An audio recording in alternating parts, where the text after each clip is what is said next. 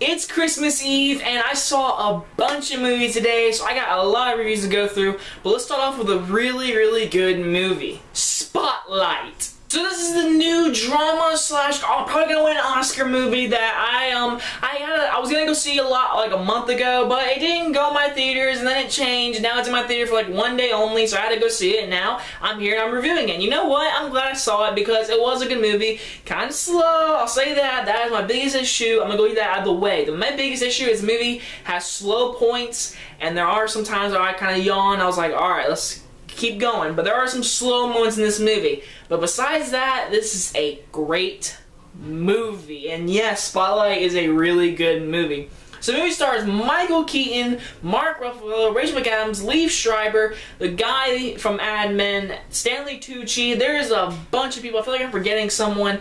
But this movie is about a Boston Globe. This is in Boston back then. It was about these group of reporters who find this Catholic church who might have touched some children in some private parts, and they have to go and discover them and investigate them. And they're just reporters too. They are realistic reporters. And that is the one thing I love about this movie. The reporters, you pull for them. And every time you see a reporter on a movie, they're like always taking pictures of famous people, and you're like, oh, they're so annoying. In this movie, they are the heroes. They are the ones you're pulling for. They are the ones that get the intense situations.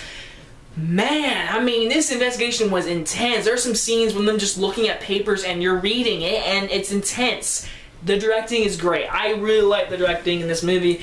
Can I see him winning Best Director? I hope maybe I could see him winning it, but I'm pulling for Alejandro Iñárritu again for Revenant. But he did a great job. The directing was really good. The pacing was good.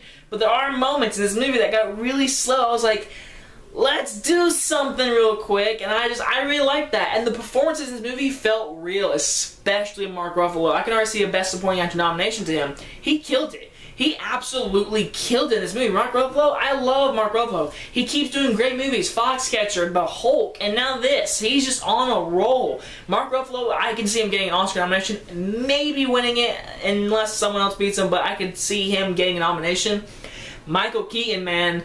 He did Birdman, now this. He's on a roll. And all the Boston accents, my mom's from Boston, so I know Boston accents, all of them sounded really good. Rachel McAdams, again, she's on a roll. I mean, she had Southpaw, True Detective, now this. She is on a roll. I love Rachel McAdams. Keep doing great movies like this. And then the guy from Mad Men did really good. Liev Schreiber did a really good job. Stanley Tucci did a really good job. The performances all around are great. The story is intense. It's interesting. I never knew about this thing that happened in Catholic Church. I never knew about this. So it was a really interesting movie, just like Concussion and The Big Short. Things I didn't know that I learned more about that I really liked.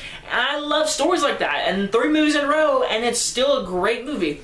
But this movie is a lot better than Concussion and Big Short. This movie is a great movie. The dialogue is realistic. The acting's real. The directing is amazing. The story is interesting. It's something I want to learn more about. Spotlight was great. The reporters are the things you want. And the ending is so good. I love the ending to this movie. I love the ending. The ending is perfect.